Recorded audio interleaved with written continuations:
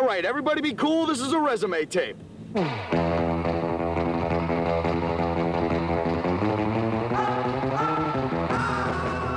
My name is Jon Levine, standing next to my partner, Roy Foster. And if you're having a little trouble figuring out which one of us was the former Dolphin, you got some problems. Roy, let me be the first to say, Happy Rosh Hashanah. Thank you very much. I thought you'd forget. I'll tell you what, number 13, Ryan Schneider, he's the top-rated passer in Broward County. This team, the Colonels, they're ranked 3rd in the state.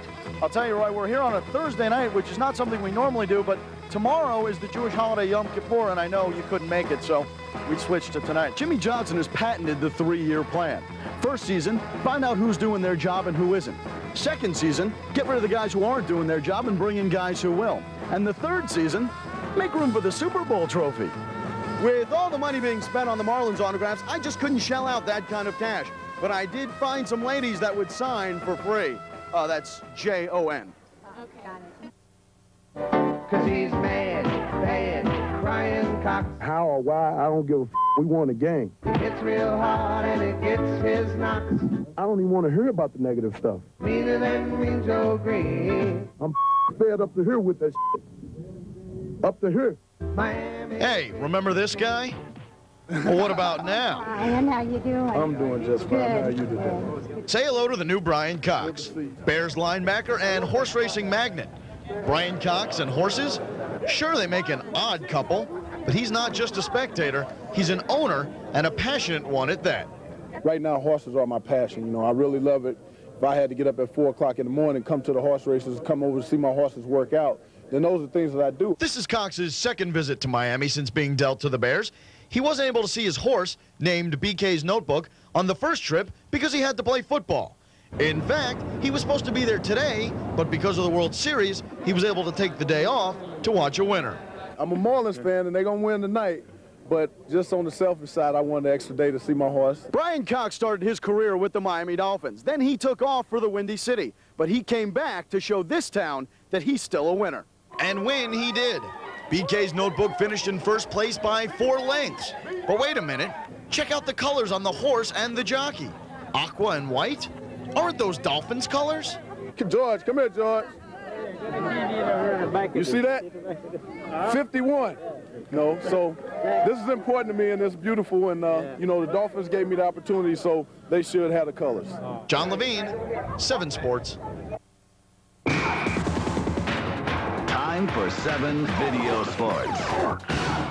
All season, the Marlins have been playing incredible baseball, but the Mets have changed all that in a New York minute. And today, they handed the Fish their 3rd straight loss. To Shea Stadium, and I'd hate to be in the seat behind this lady. Phew. Top of the first, no score. Moises Alou drives one to deep center. Lance Johnson can't field it. He can't even find it. Edgar Renteria gets waved in, and it's 1-0 Florida. Moving to the top of the 7th, game tied at 1. CJ doubles off the wall in center. It's a popular place. Jeff Conine's going to try and score from first, and Luis Lopez decides to show off his arm, but Conine with the hard slide. Marlins lead it 2-1. Mets would tie it in the bottom of the inning, though, and we move to 10. Mets on the attack. Lopez to first. Conine comes home. Carl Everett, sit down. Take a closer look, though. Bad call. But it stands, and the game goes on. To the 12th, Carl Everett's the batter, and he's still mad.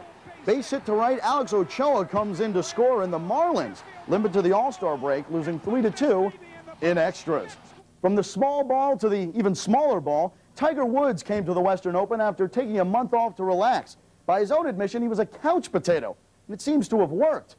There he is, Tiger Woods, that lazy bum. Woods on the 12th hole. He's got about 35 feet to the cup, and he's just trying to put it close. Well, you can't get much closer than that. That birdie puts him in at 11 under and in the lead. Then on the par 3 14th. We've sped this one up for your convenience. Wood gets the bounce, then the roll, and he says, hey, I'm just good.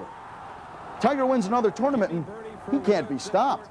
Well, with the summer here in South Florida, you can expect a few things. Heat, humidity, and Dolphins training camp. Rookies report on Tuesday, while the vets get a couple extra days off. We'll see them on Thursday. Unlike the mini camp in April, the guys will be wearing full pads and competing for jobs. Last season, the Finns finished 8-8, Not up to everyone's expectations, but with camp still a few days away, Sean Wooden already sees the improvement.